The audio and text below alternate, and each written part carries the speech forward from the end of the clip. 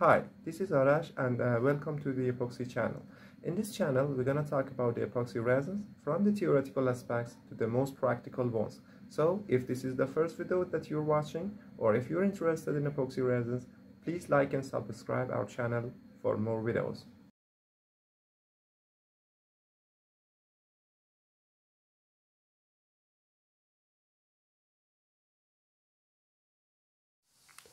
Today, we are going to talk about thermoset resins general concepts.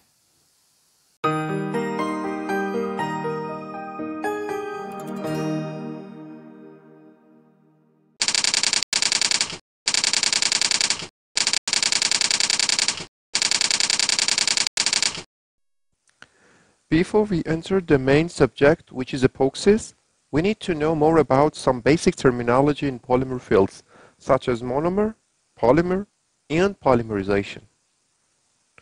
Polymers are long molecules consisting of smaller building blocks with a set of properties that do not change remarkably by the addition of one or a few number of building blocks. And monomers are these building blocks or repeating units. What is a polymer? A polymer is a chemical structure with a long chain consisting of smaller building blocks called monomers. Polymerization is a chemical reaction that sets these monomers together as a polymer. Therefore, polymerization is the reaction or process which converts monomer to polymers. There are two major types of polymerization: step growth polymerization and chain growth polymerization. The type of polymerization strongly depends on the monomer type. Monomer with at least two functional groups like OH, COOH in amine can contribute to polymerization through condensation or step growth reactions. The best examples of this group are polyesters, polyamides, and polyurethanes. Herein you can see a simplified approach of polyamide synthesis in which the amine group reacts with the carboxylic acid and forms amide groups repeatedly. On the other side, unsaturated monomers like styrene contribute to additional or chain growth polymerization and turn into polystyrene. Free radical polymerization, ionic change reaction, and complex coordination polymerization are the main classes of this type of polymerization. Polyolefins like polyethylene and polypropylene are familiar members of this type of polymerization. Polymers, like other materials, have specific physical properties. It is important to note that all of these properties are reported as average values and there is no certain number for them. dP, or the degree of polymerization, refers to the number of monomers per each polymer chain. MW, or molecular weight, is the measure of the sum of the atomic weight values of the atoms in a molecule. Molecular weight is reported in different forms, with the different average molecular weight and weighted average molecular weight being the main two ones.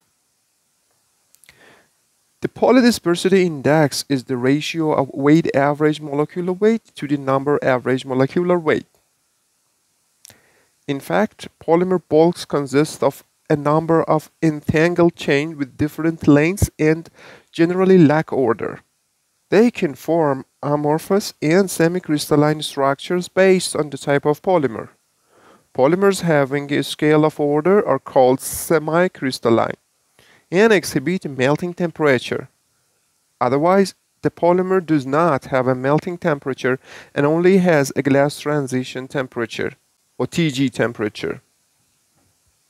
The glass transition temperature, TG, is the temperature at which an amorphous polymer changes from a hard glassy state to a soft leathery state, or vice versa.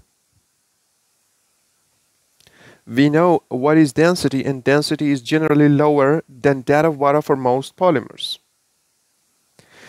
Mechanical performance in thermoplastic is increased by an increase in molecular weight, or higher degree of polymerization, a decrease in PDI, polydispersity index, an increase in TG, for higher molecular weight and an increase in crystallinity percentage.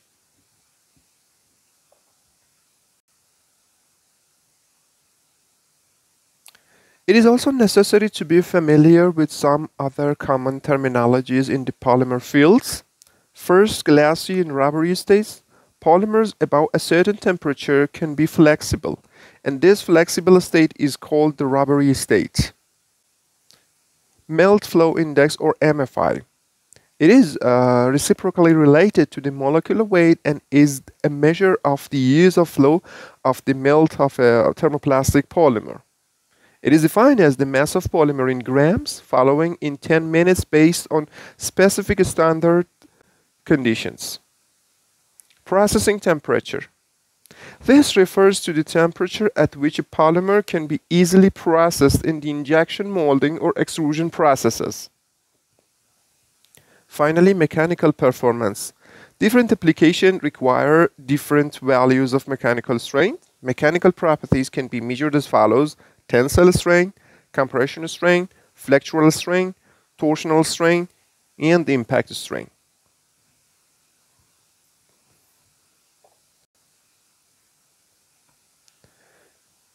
Classification of polymers. Polymers can be classified based on different factors. One of the most commonly seen factors is molecular architecture. Here we have different architectures: linear, branched, crosslinks, and dendritic polymers. The next classification can be based on tacticity, and based on tacticity, the polymers can be divided into isotactic, syndiotactic, and atactic. Another classification can be based on the order, where we have glassy, amorphous, and semi-crystalline polymers. Classification based on monomer. Having more than one type of monomer can change the name from a homopolymer to a copolymer. The next classification is based on viscoelastic behavior. Herein, there are thermoplastics and thermosets. Thermoplastics are divided into thermoplastic elastomers, plastics. Thermosets might have rigid networks, cured epoxy resins, for example, or a flexible network like elastomers or gels. Cured epoxy resins are thermosets with rigid and tough networks. And finally, the source of the polymer is also important. Polymers that were synthesized by nature are called natural polymers, while the others are synthetic, which could be bio-based or fossil-based. The molecular architecture of a polymer is a key factor that directly affects the mechanical performance of the polymers. Based on the structure, we have linear, comb-like, graft, branched, star-shaped, dendritic, and cross-linked networks. An increase in the number of branches in the polymer structure can improve its mechanical performance since it creates more entanglements. Linear polymers, mostly called plastics, can be easily deformed by applying any force. In fact, the linear chains can simply untangle and slide over each other, allowing the product to deform during its service. However, the presence of branches can slightly block this sliding, resulting in more dimensional stability and less creep. The covalently cross-linked network inhibits the free movement of the chains, leading to high thermomechanical properties in the thermoset resins. It is important to keep in mind that cross-links are the linkages between polymer chains. Thermoplastics are polymers that melt into a soft, pliable form above a certain temperature and solidify upon cooling. They are remeltable and can be reshaped. On the other side, we have thermosets. They are polymeric structures that remain in a permanent solid state once they are cured. Polymer chains within the material are cross-linked by a cross-linking agent during the curing process. The created covalent bonds are unbreakable and irreversible. But what is curing? It is a reaction between functional groups of the curing agent and resin or prepolymer. It results in solidification of the polymeric structure. It can be activated by heating or irradiation.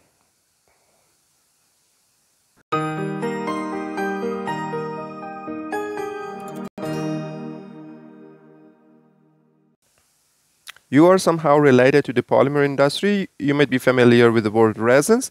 Do you have an idea of its definition? In polymer chemistry and material science, resin is a solid or highly viscous substance of plant or synthetic origin that is typically convertible into polymers. Resins are usually mixtures of organic compounds. There are various types of thermosetting resins, for example, phenolic resins, amino resins, polyester resins, unsaturated, silicone resins, polyurethanes, and finally the most important class of resins for us, epoxy resins. Now it is time to talk about the thermoset forms. In other words, what are the main approaches to cure a resin or a pre-polymer? Generally, there are three approaches to fabricate a cured or cross-linked network. In one approach, both the monomer and crosslinker simultaneously contribute to a depolymerization reaction. In another approach, the pre-polymer or resin has been previously synthesized and functionalized. At this stage, it becomes cross-linked to form a well-molded structure using a curing agent, hardener, or crosslinker. These terms are equivalent to the curing agent, hardener, curative, or crosslinker. The prepolymer or resin and crosslinker should have at least two functional groups that have the ability to react with each other. This is frequently called a curing reaction.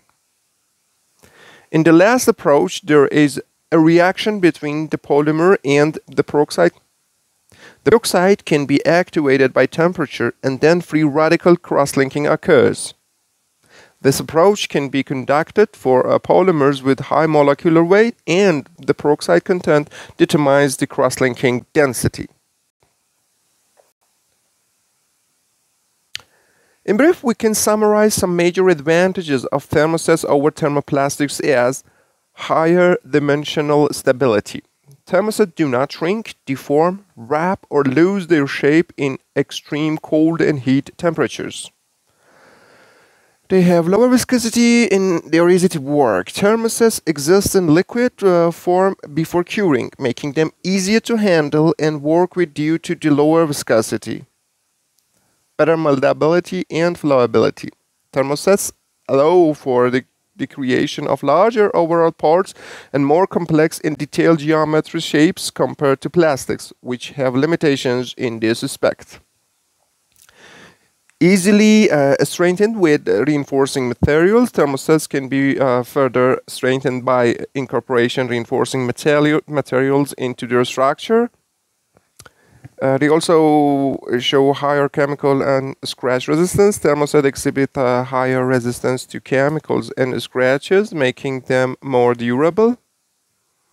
The higher functionality of the resins and hardener in thermoset leads to higher crosslink density and consequently higher stiffness. The functionality of the resin and crosslinker can directly affect the mechanical properties of thermosets. Overall, these advantages make thermosets preferable for various applications where dimensional stability, strain, and durability are essential requirements. Thanks for your attention to this video. I hope you enjoyed it. Please share your thoughts, questions, or comments on this video. See you soon.